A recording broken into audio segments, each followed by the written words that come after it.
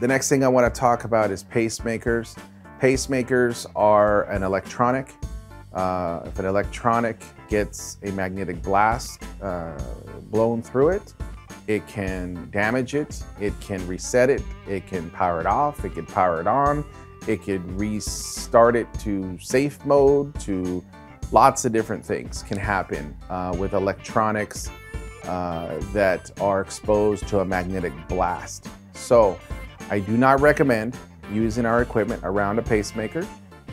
The patient is going to sign a release form, and they're going to know that it can interfere with those things, but it is not recommended by us to use them on or around a pacemaker.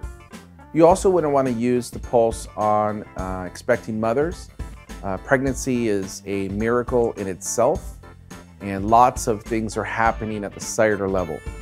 And it takes lots of things to happen to create a nice, healthy baby. So we do not want to interfere with any of that.